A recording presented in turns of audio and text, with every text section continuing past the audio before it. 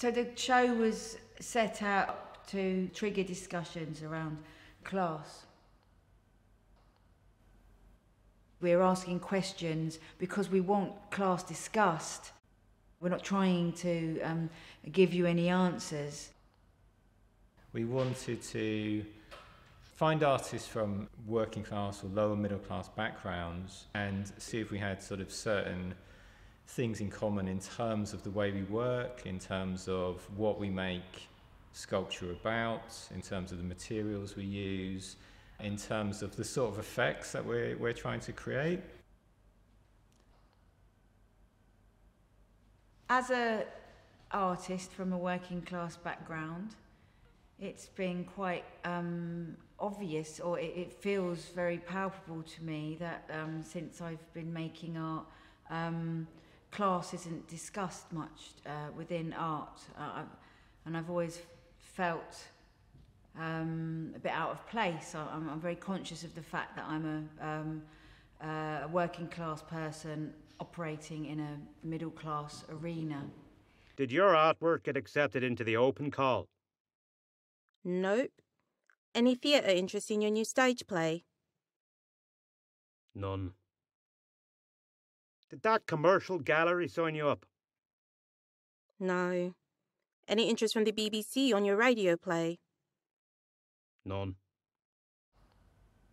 It's not a survey show. It's very much coming from our love of all the work that we see. But that might be to do with certain things that we recognise, which are to do with our backgrounds and to do with the sort of experiences of being split, of feeling awkward, of feeling like you're saying the wrong thing. But also those more sort of positive qualities that come in and maybe are undervalued. Let's say they're sort of undervalued within the normal sort of critical framework of how art's discussed. We were really looking for work which kind of elicits emotions or reactions in the viewer which don't rely on anyone knowing about art.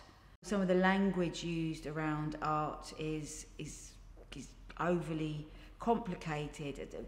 For example, something that really irritates me is the way sculptures are always called objects, even if they are just a load of things that have been found on the street. Art wants to rarefy it or transition it out from the real world and put it into the gallery world. And I want to bring the gallery world straight back down into the real world. So I don't really, try not to use the word object too much. We use the word, it's a thing. I'm surrounded by poor things. 22 things. And yes, and of course, which leads sort of onto the title, "Oh, you poor thing." I mean, it's a phrase that is often used, perhaps to describe myself, but and so there's a joke kind of around these things and the potential that they might be considered to be poor things. And it's it's a term of endearment. Yeah, I think, of course. Which yeah. Is well, maybe poor thing.